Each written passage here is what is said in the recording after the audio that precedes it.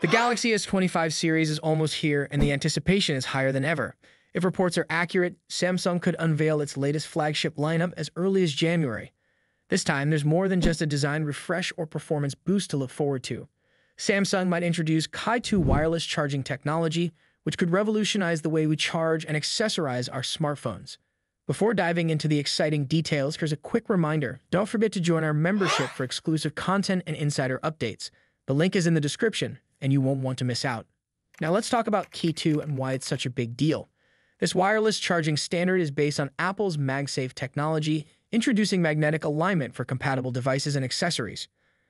Although Qi2 was announced 2 years ago, it has been slow to catch on among non-Apple smartphone brands. Samsung could be poised to change that with the Galaxy S25, Galaxy S25 Plus, and Galaxy S25 Ultra. For those unfamiliar, Qi2 is designed to improve wireless charging efficiency while offering magnetic alignment. This allows accessories like cases, wallets, and pop grips to snap securely into place, creating a seamless experience. However, magnetic alignment is optional within the Qi2 standard.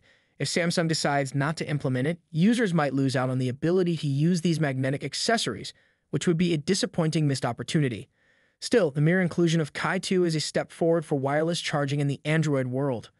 Reports suggest that the Galaxy S25 series will support up to 15 watts of wireless charging with Qi2, a decent upgrade for users who prefer cable-free convenience.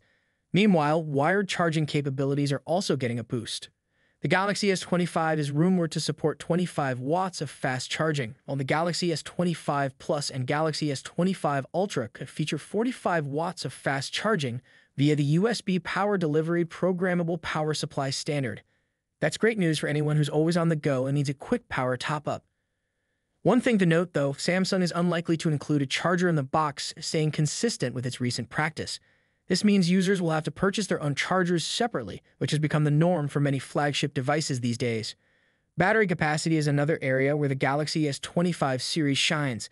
The Galaxy S25 is said to come with a 4,000 mAh battery, the Galaxy S25 Plus with a 4,900 mAh battery, and the Galaxy S25 Ultra with a 5,000 mAh battery.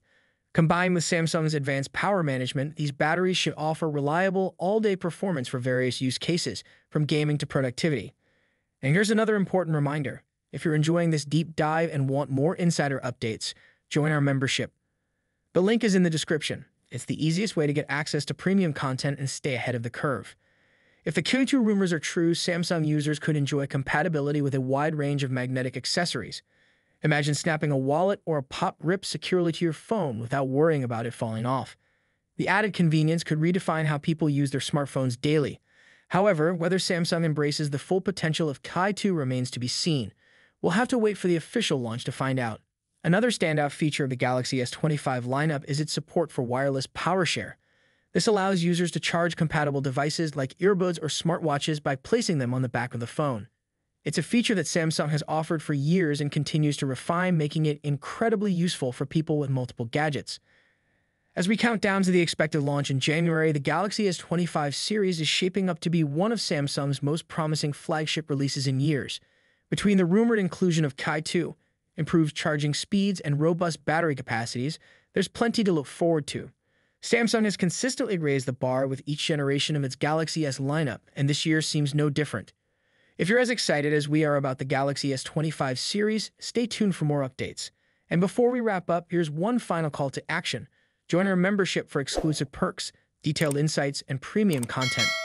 The link is in the description. Thanks for watching, and we'll see you in the next video. The smartphone industry is constantly evolving, with each new year bringing us flagship devices that push the boundaries of technology and design. In this video, we'll be taking a close look at the two biggest names in the smartphone world right now: Apple's iPhone 16 Pro Max and Samsung's Galaxy S24 Ultra. Both phones are powerhouses in their own right, but how do they stack up against each other? Let's dive into the battle of the bigs.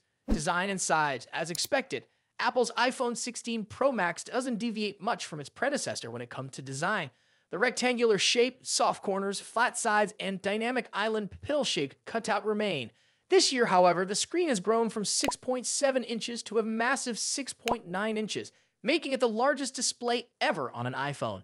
Its bezels are even thinner, but the overall dimensions have changed slightly, measuring 163 millimeters by 77.6 millimeters. In comparison, the Galaxy S24 Ultra is slightly smaller at 162.3 millimeters in height, but a bit wider at 79 millimeters, making it easier to handle for users who love to use the S Pen for sketching or taking notes. Speaking of the S Pen, Samsung once again offers the stylus nestled into the bottom of the Galaxy S24 Ultra. It's a feature that remains unique to Samsung in the flagship market, and one that many users either love or ignore completely. The precision of the S Pen, developed in partnership with Wacom, is something to be admired, making it a fantastic tool for creative tasks. Apple, on the other hand, introduces some new tricks with its buttons. The Action button, which debuted in the iPhone 15 Pro series, returns, offering customizable functions for launching apps or activating Siri shortcuts. But the real star of the show is the new Camera Control button. This physical key, equipped with a capacitive surface, allows users to control the camera with a swipe, much like a traditional camera shutter button, enhancing the photography experience. Both phones come in sleek color options. The iPhone 16 Pro Max offers titanium finishes in white, black, natural, and the new Desert Titanium. Meanwhile, Samsung gives users a broader selection with titanium violet, yellow, black, and gray, and 3 exclusive colors if you order directly from Samsung's website. Display differences. When it comes to display, both phones boast impressive technology. The iPhone 16 Pro Max features a 6.9-inch OLED panel with a 120Hz refresh rate and an always-on display that can drop its refresh rate to just 1 Hz, keeping your wallpaper or photos visible even when the phone is asleep. Samsung's Galaxy S24 Ultra comes equipped with its signature AMOLED screen, also featuring a 120Hz refresh rate and an always-on display. However, Samsung has a slight edge here with its anti-reflective coating, which makes the screen much easier to see outdoors. In contrast, the iPhone struggles with reflections in bright sunlight despite its high brightness. Color accuracy is another area where the two phones differ slightly. The iPhone's display leans towards a yellowish hue, while the Galaxy has a bit of a teal tint. But with both phones offering blue light filters and adaptive color calibration, these differences are minimal in day-to-day use. One new feature for the iPhone 16 Pro Max is its ability to drop to an incredibly low 1-nit brightness level, making it easier on the eyes in dark environments. Samsung's display already hovers around this level, so both phones are excellent for nighttime use. Performance and software. Under the hood, the iPhone 16 Pro Max is powered by Apple's latest A18 Pro chip, built on a second-gen 3nm process by TSMC. This cutting-edge chip brings significant improvements in performance and efficiency, particularly when it comes to handling heavy tasks like gaming and AI-driven processes. Apple has also focused on better heat dissipation, addressing the overheating issues that plagued the A17 Pro chip. The Galaxy S24 Ultra, on the other hand, is powered by the Qualcomm Snapdragon 8 Gen 3, specifically tuned for Samsung devices. While both chips are incredibly powerful, benchmarks show that Apple's A18 Pro takes the lead in CPU performance. However, in 3D graphics tests, the Galaxy S24 Ultra isn't far behind, offering stellar gaming performance. Both Apple and Samsung are pushing into the realm of AI, with dedicated NPU cores to handle AI tasks.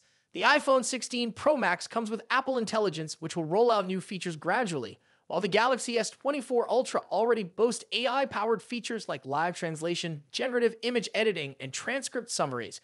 As for software, the iPhone runs iOS, which has seen some welcome changes this year, bringing it closer to the flexibility of Android.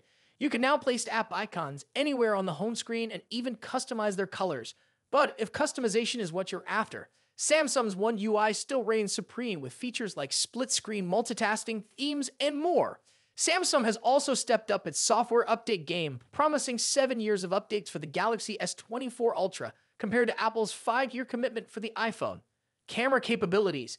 Apple has made some significant upgrades to the cameras on the iPhone 16 Pro Max, particularly the ultra-wide camera, which now features a 48-megapixel sensor. The main camera remains at 48 megapixel, and the 5x telephoto camera comes with a 12-megapixel sensor.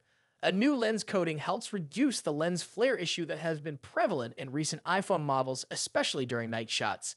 Samsung, as always, is pushing the envelope with its camera hardware. The Galaxy S24 Ultra boasts a hopping 200-megapixel main camera, alongside a 12-megapixel ultra-wide, a 10-megapixel 3x telephoto, and a 50-megapixel 5x zoom camera. While the megapixel count might seem impressive, the real magic happens in post-processing. Both phones have excellent cameras, but Samsung has a slight edge in zoom performance, while the iPhone tends to over-sharpen fine details like leaves or grass. In low-light conditions, both phones perform admirably, but the iPhone's new lens coating helps reduce the flare and artifacts that can appear in night photos. Samsung, on the other hand, continues to struggle slightly with oversaturated greens in its images, but this is only noticeable when directly comparing photos side by side. Battery and charging. When it comes to battery life, both phones pack a punch. The iPhone 16 Pro Max has a 4,685 mAh battery, while the Galaxy S24 Ultra comes with a slightly larger 5,000 mAh battery. However, Samsung takes the lead in charging speeds, offering 45-watt wired charging compared to the iPhone's 20-watt. For wireless charging, Apple's MagSafe offers 25-watt, while Samsung's wireless charging maxes out at 15-watt. Conclusion. So, which phone is the better choice? It's a tough call. The iPhone 16 Pro Max impresses with its sleek design, powerful A18 Pro chip, and improved cameras, while the Galaxy S24 Ultra excels with its S Pen, higher megapixel count, and faster charging speeds. Ultimately, it comes down to personal preference and whether you're more entrenched in Apple's ecosystem or Samsung's Android world. Either way, you're getting a top-tier smartphone that won't disappoint. What do you think about it? Let us know your thoughts in the comments. Until then, take care. Goodbye.